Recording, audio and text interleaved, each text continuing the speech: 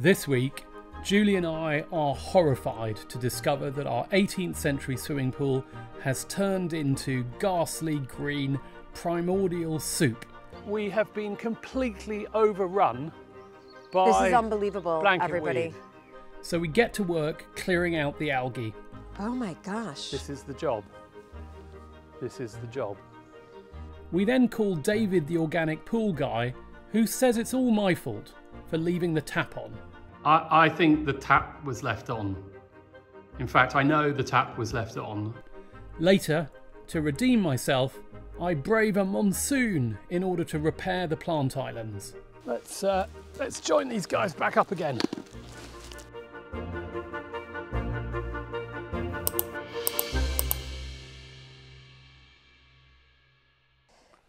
So everybody, I was going down for my daily swim and I've just come to get Luke. You are absolutely kidding me. No. You are kidding me. Oh my goodness, this has happened in 3 days. Yep. The water was clear. I swam about 3 days ago and it was clear. The sun has come out for the first time this year for 3 days. Yep.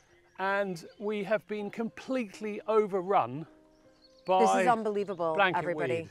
I mean, this was our prize project last year.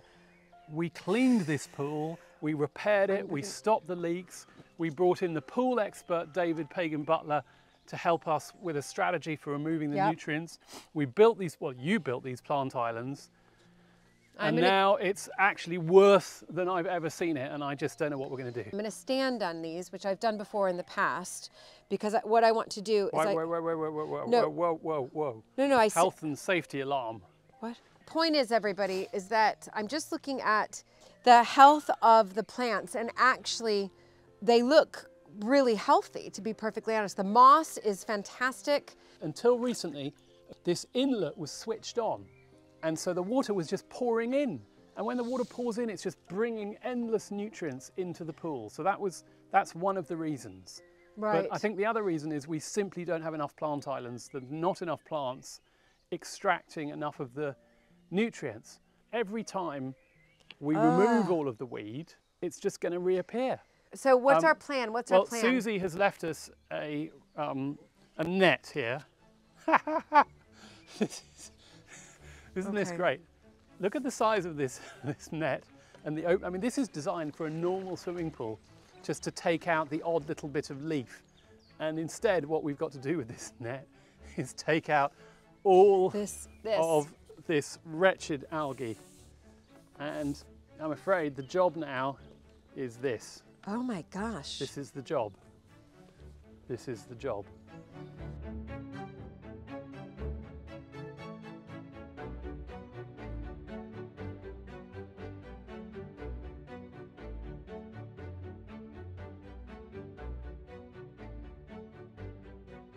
Even when you scoop it up, you're only getting about half of it, and then the whole thing blocks up. And as soon as you've pulled up one bit, another bit comes to the surface to take its place.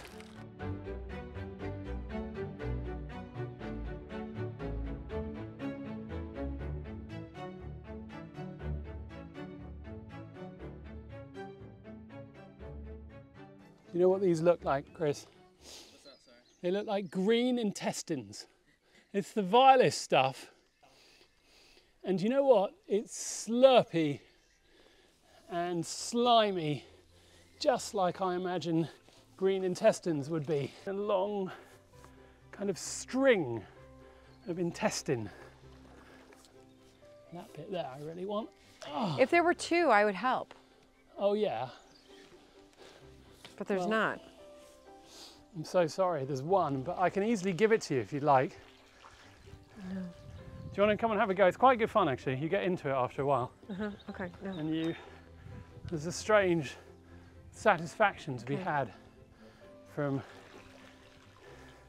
clearing up all this primordial soup. Yeah.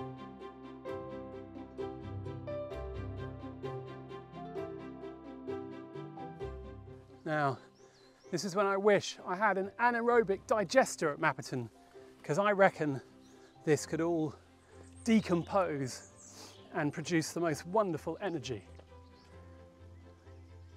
Problem: wheelbarrow, steps, slime.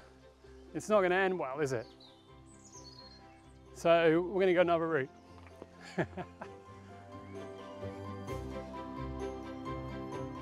All right, here we go. Oh God, no, it's pulling me down.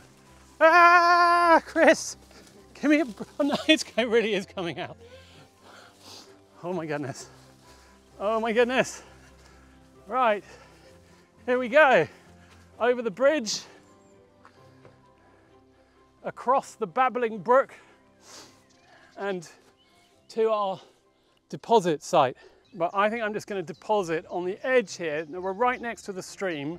All the creatures are going to be able to come out and find their way into the stream. Right, and back we go for round 2.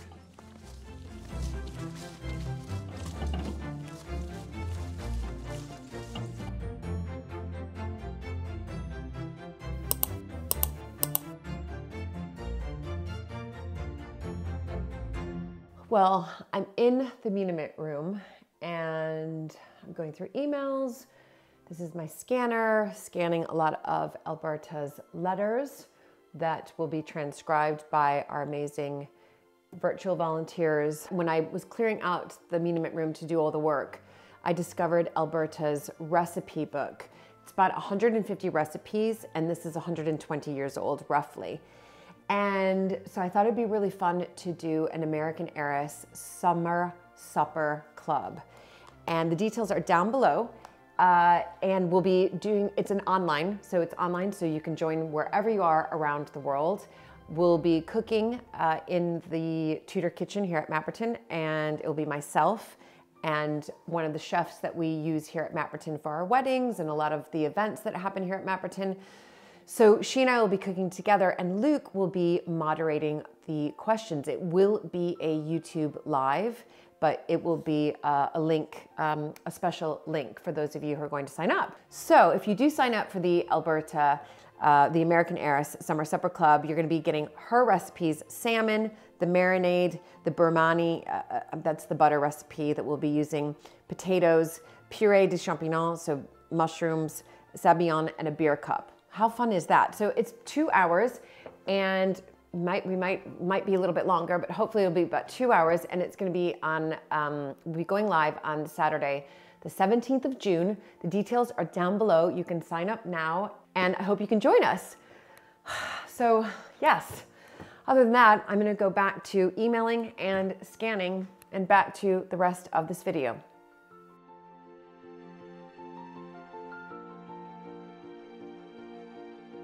We've just come back up from the pool in a state of despair and in dire need of psychological support, but also some advice. And there's only one person we could think of who could certainly help with the former, if not the latter. And that's David. David! Hello, hello. Right, well, it's lovely to speak to you again, but my goodness, the pool. What's happened to it? I was swimming in there like 3 days ago, and you know, it seemed all fine. And now it's an algae soup again. The way we left the pool at the moment, it was a bit really, let's just see what happens with this sort of minimal amount of intervention. It was. Yeah. There's a massive amount of nutrients that got into that pool. Yeah, I think the tap was left on. In fact, I know the tap was left on until a week ago. Yeah, and that was going to be my next thing. Has it been constantly refilling the pool? Yeah. So that answers the question there. Oh, why was the tap on then? Because you're in charge of the pool and the tap, and you left it on. No, I didn't. I don't even turn the tap on. It's either live with the water that's in there, just obviously stop the water go, any more water. Yeah, I've turned the tap off. Either mechanically remove that algae and just think of that filamentous algae as really you know, mopping up those nutrients. But, you know, it's a lot of work to mechanically take it out. Do you think, David, therefore we have to say that the algae is our friend? It's extracting nutrients, but we're going to have to work to get it out. Is that really? And when you say mechanical, diving in and scooping it out. Yeah. But yes, you're right, Luke. You should look at that algae, that filamentous algae, as your friend. Thank you, David. This is amazing. Come again. Wow. Well, I think you're going to have to, that's for sure. Thanks, David. Okay, thanks, David.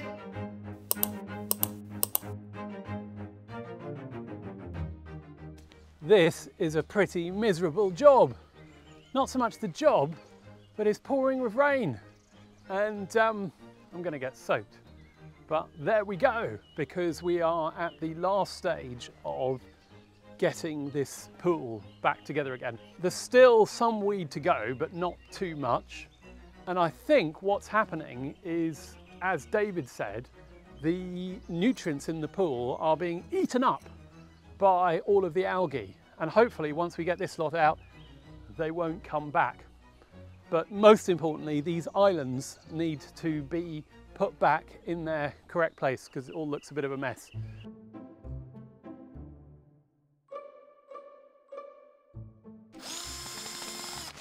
That is tethered, at least for now. Right, 3 down, more to go.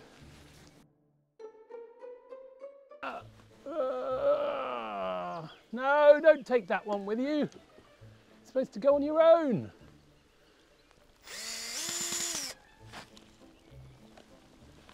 There we go. Tethered. Fantastic. Julie is going to be so pleased with me, I hope. Now, I'm slightly worried about this one because I can't see any chain. And we kind of need chain. There's a little bit here. Oh. That's done pretty well. There we go. Fabulous.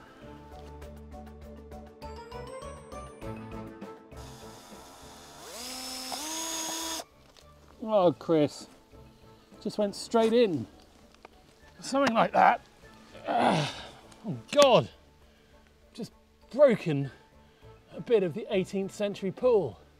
That's a disaster. Oh my goodness. Okay, just don't tell anyone. Just put it back. Right, last bit. Chris, how are you waterproof? Not that waterproof. No. Let's join these guys back up again.